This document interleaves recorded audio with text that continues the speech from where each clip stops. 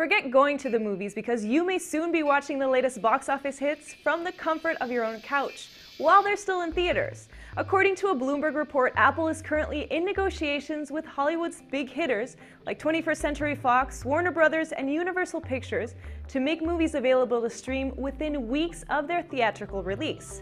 Studios have been hesitant to release movies in these platforms while they're still in theaters for fear of bootlegging, which could seriously hurt sales. But if they're able to work out a deal with Apple, this could mean a major win for the Cupertino company and a needed boost for iTunes sales. They'd have a huge head start on the competition, including services like on-demand cable, Amazon Video, or HBO, which can take anywhere from 3 to 8 months to make new movies available to stream. The cost for early access? Between $25 and $50, according to Bloomberg's report. That's about 5 times the cost of a new release rental on iTunes now. Considering you currently only get 24 hours to stream, this is a pretty hefty price tag.